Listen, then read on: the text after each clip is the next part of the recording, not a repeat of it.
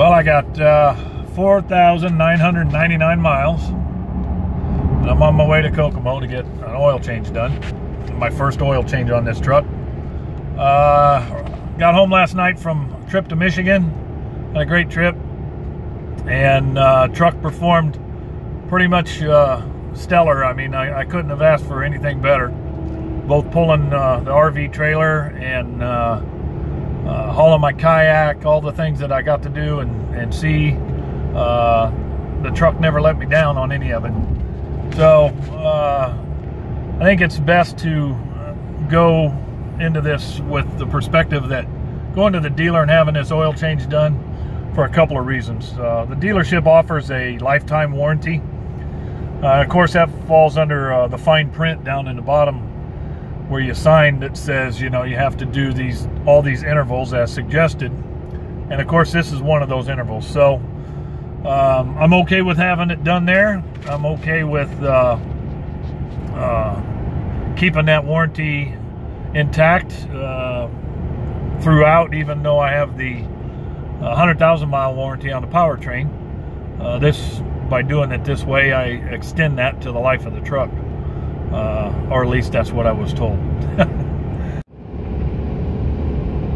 Just a bit more follow-up. As I drive, my fuel mileage just continues to get better. You can see the speed I'm maintaining about 65 mile an hour, with the occasional tap on the brake because I got a red light coming up here, and that kicks the cruise off. But you can see my fuel mileage is in 24 mile a gallon already. That's normal when I'm not pulling a trailer or load, and I keep my speed in the 58 to 65 mile an hour range.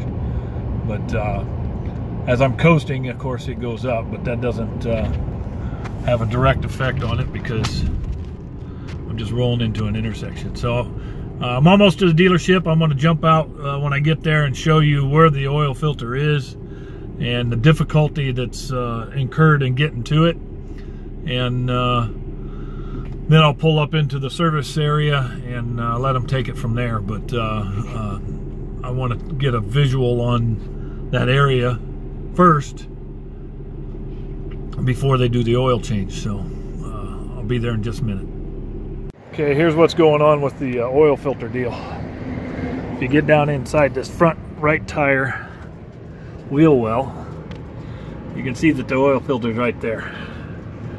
Now to me, because this truck is brand new, and there's no oil, no nothing, no leaks or anything, and I'm hoping to keep it that way. So hopefully they do a spank up job of cleaning up after themselves when they drain the 3 gallons of oil out of this thing. Okay, my oil change is done, and as you can see, even the service technician, not the Speedy Lube, but the actual service department technician that did it, looks like he made a mess just getting that filter out of there. I'm hoping that oil on those wire harnesses and looms and stuff like that isn't going to be an issue. Yesterday was 6 days after that oil change, and I happened to notice drips of oil in my driveway underneath where my truck usually sits. I usually park right here. So last night when I got home, I pulled over here so that I didn't keep dripping. I don't know what the deal is, but a truck as new as this, 5,000 miles, shouldn't have dripping oil anywhere. So let's take a look.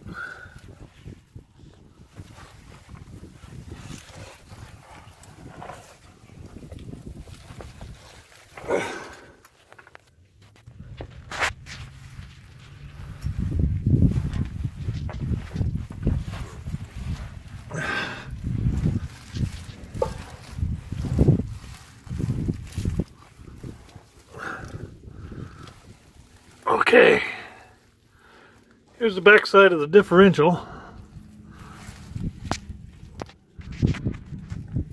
and there is my oil pan underneath this Cummins motor. But look what we got up here. I gotta inch my way around here. Look at this.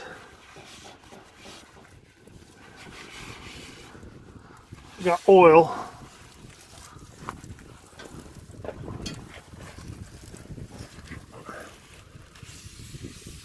All over underneath here.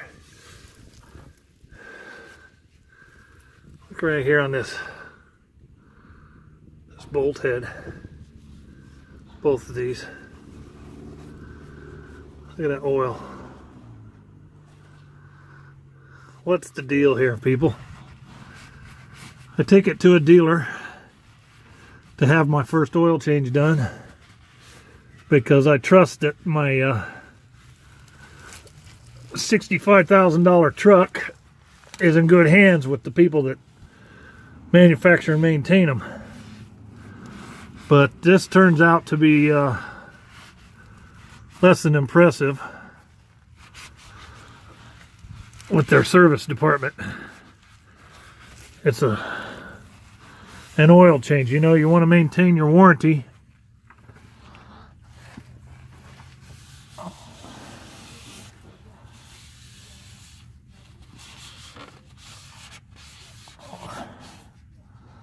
Look at all that.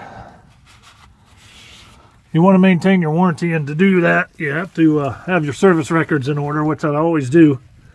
And I usually always do my own oil changes. But you know what? They talk about this lifetime crap. As long as you have dealer services done. Boy, I see oil even up here. What the hell's the deal? They must have splashed that stuff all over the place. Let me get a better angle on this.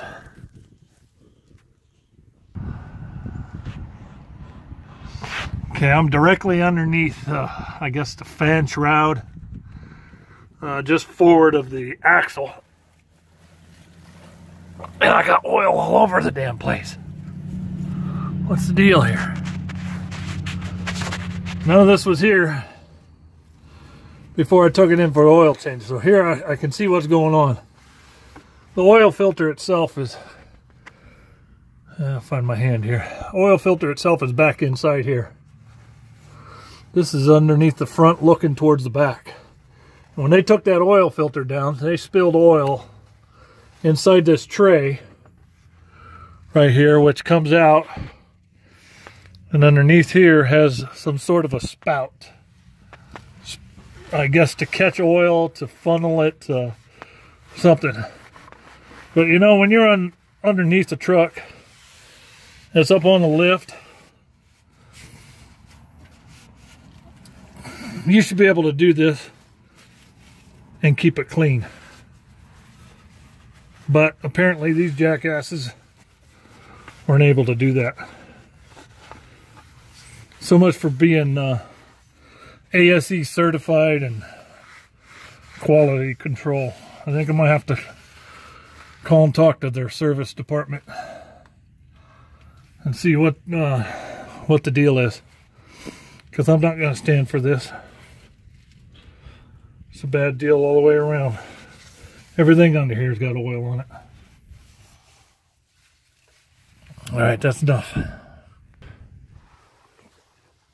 All right, I'm climbing out, and here's that rag. What was a clean white paper towel. This is just what I wiped off on the surface. There's more up under there, but I gotta get it up on ramps to be able to reach it. So I'm not at all pleased with this dealer. And let's see what they do for making it right. I paid $127, I believe, for an oil change.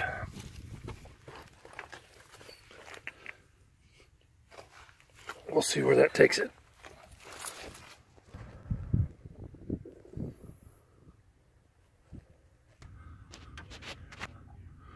Just for clarification, before I even left the dealer, I lifted the hood and I found they had oil dripped all over up here. So one of the things I need to do now is check the oil in this thing, because I don't know if it what's dripping on my driveway and underneath this truck is just residual or if there's an actual leak. So let me check this real quick.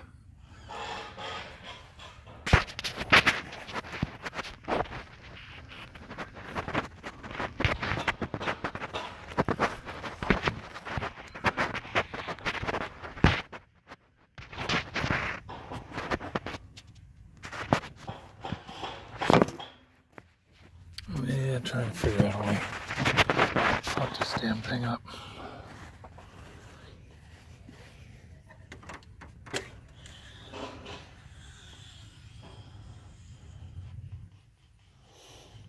Dipstick's about 3 feet long. I got it clean.